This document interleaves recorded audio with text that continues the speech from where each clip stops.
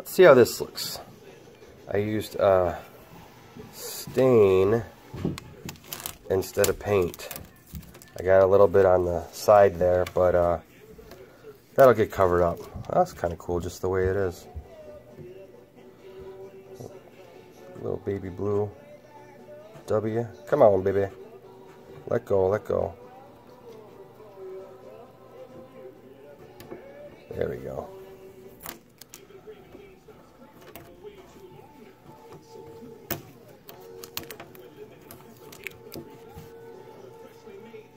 That's kind of cool. Little detail. Alright, let's finish her up. So here's the board. I've got some tape on it already. It's actually a big old roll of transfer right adhesive vinyl, I don't know, transfer paper, whatever you call it. Boom. My first time using it. I have used this Oracle Oramask film in the past. The difference is the transfer right is just a single layer. It's rolled up like, you know, a roll of tape would be, whereas the Oramask has a film on it. Also, the bigger difference is that the transfer right that we've got on here now is about half the price. So we'll see how that works. Next step is to throw a stencil on there, trace it, and then we'll cut it out. Boom. Stencil's on. Taped strategically. Now I've got to add these filler pieces to it.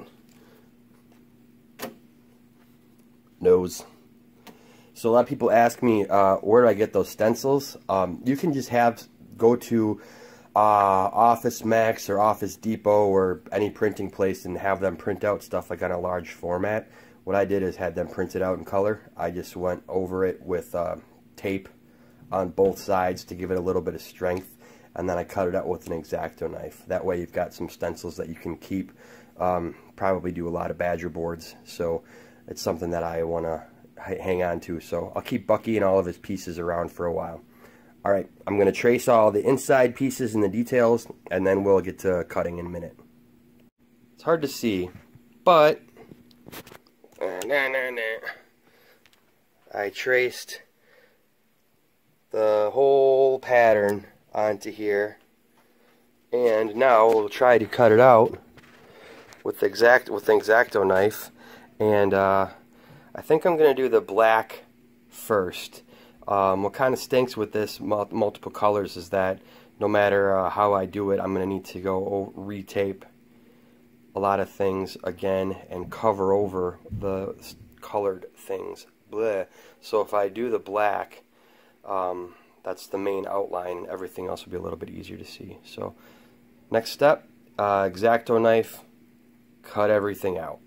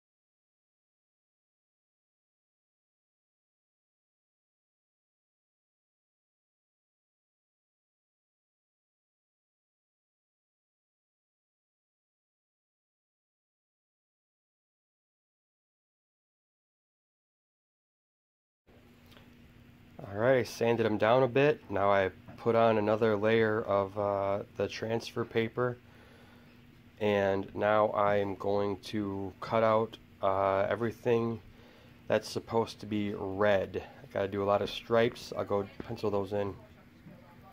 That'll be that.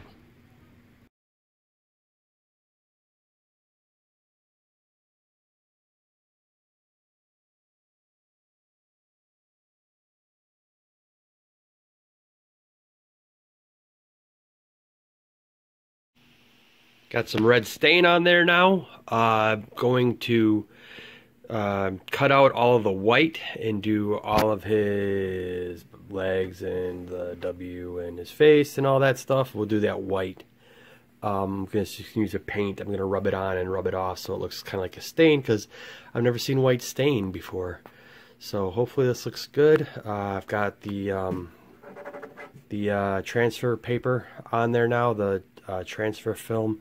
I'm going to take the X-Acto knife and cut out everything that's supposed to be white. So let's see how that looks. See you in a little while.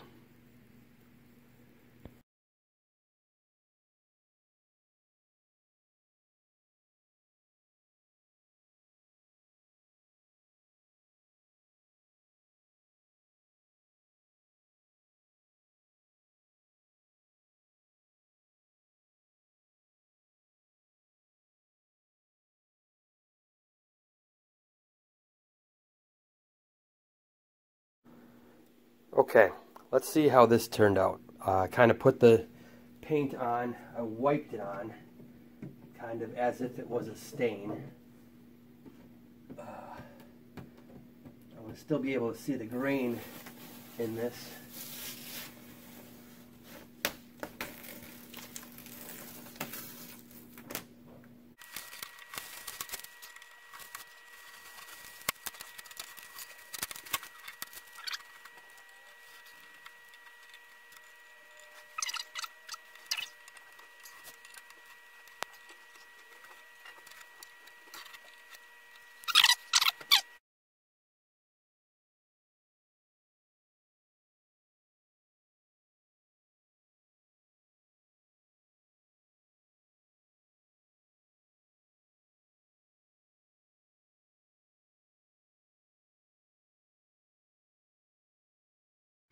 Here we are outside.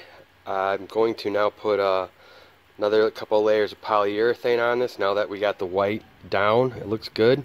This is kind of what I was hoping for. You can see now that we're outside in the sunlight, the red kind of almost glows a little bit because we used a stain instead of a paint, so it really has a little bit of a different look. I did spray a coat of polyurethane on already, just like a spray paint kind of thing, but polyurethane. I did that because when you poly and then you wipe, like with a brush, over the stain, it kind of smears and streaks a little bit. So I wanted to get one layer down of poly, and now I'm going to go and use a roller to put some down, and then a brush to kind of even it out. Do, I don't know, 3 or 4, 5 coats. We'll see what we need. Let's see how they look in a few minutes. Alright, bye.